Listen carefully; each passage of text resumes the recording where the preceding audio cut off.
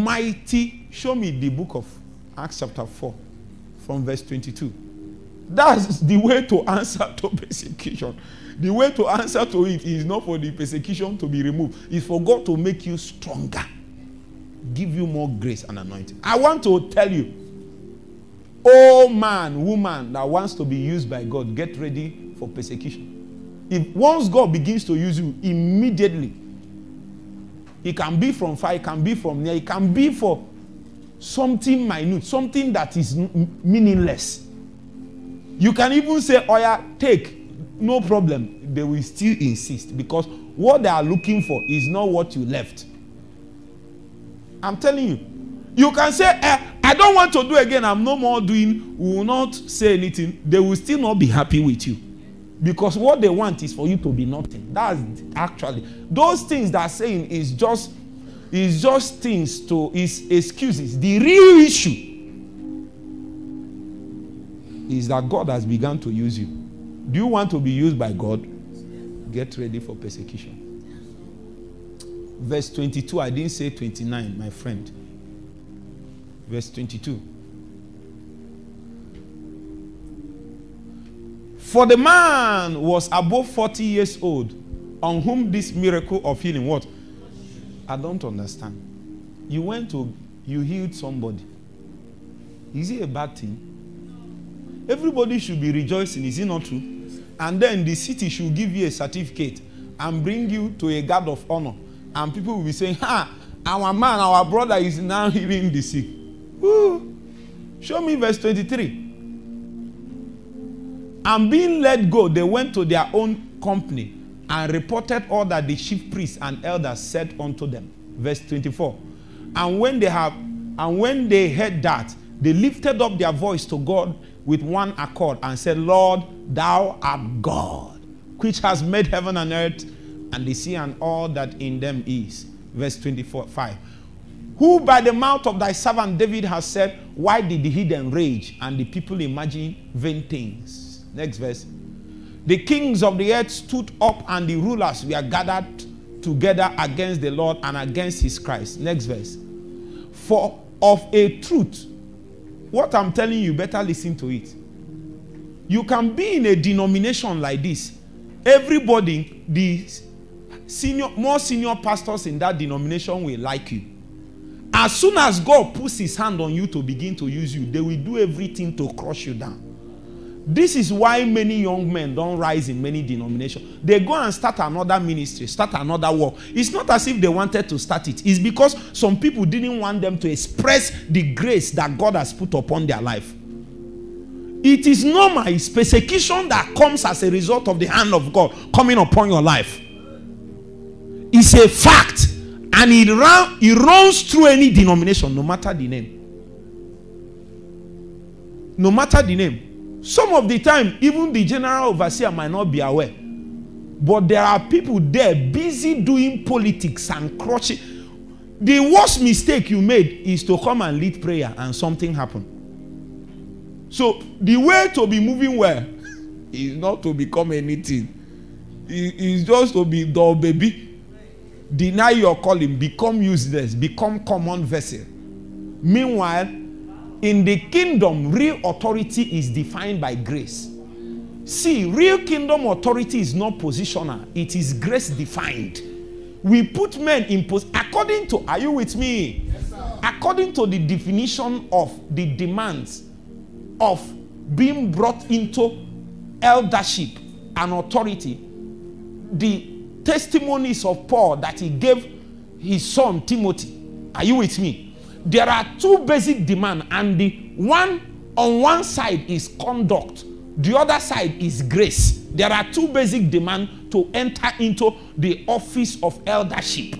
It is not how many years. His office is grace and what? Conduct. One, grace, and the second one, what? Conduct. It is not an official position in the context of something that human beings can bring you into. It is something you enter into because of the grace that God has furnished into your heart. Because if it is true that is God you are working for, then the proceeds that will come out of your life should be organic. That means your capacity to stand in that office is not something that you can do or a man can do. It's not something that you can write. It's not something, no, it is something that flows out of you. It is natural in you for you to administrate that office because there is an oil of grace that flows from you. Are you getting the point? If a man administrates in an office as a result of the grace of God that is upon his life, you will find out that the purpose of God can fully be furnished. Are you getting what I'm saying? Yes, but that is not the case. And many young men, if they stay is not working, they become frustrated. They find another place. It's not as if they want to leave. They cage them. Persecute them. Persecute them. Do you know it has gotten so bad that you go to some church, they persecute young men from praying. If you pray, they will tell you, don't pray. Literally, don't pray. Don't speak in tongues. Pentecostal church. What made you Pentecostal? Is it not tongues? Yes, sir. It's tongues. It's not even power. What made them Pentecostal is tongues. That's what it means.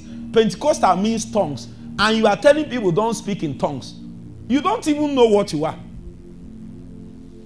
See, that's what I was telling you, the sisters, in the morning when we were doing Bible study. Many people believe things. They say that they are this, but based on their belief, they are actually another thing. Yes, it is when you sit down and analyze, you will find out that what they carry is an emblem of Pentecostal. Yet they are not actually one.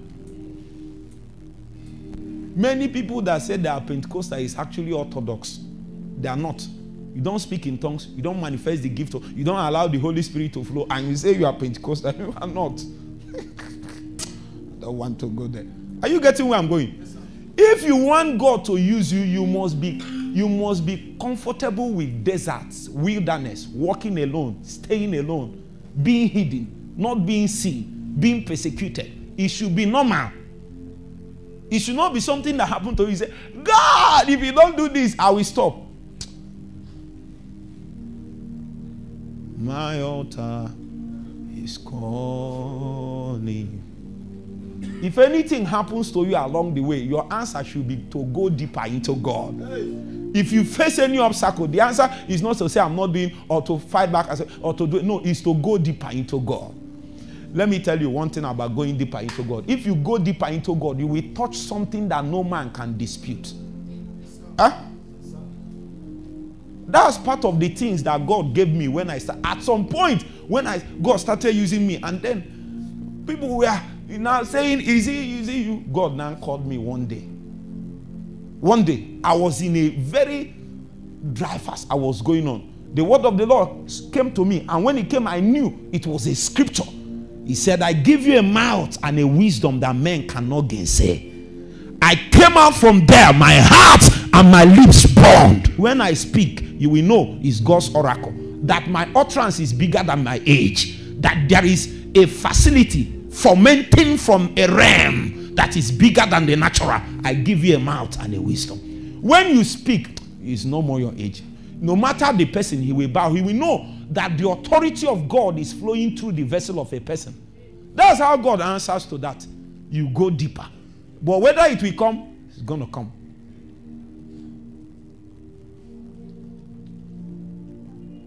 Even when Jesus died, they are still persecuting him in his death. They said they paid people money to go and say that he didn't die. Don't do this.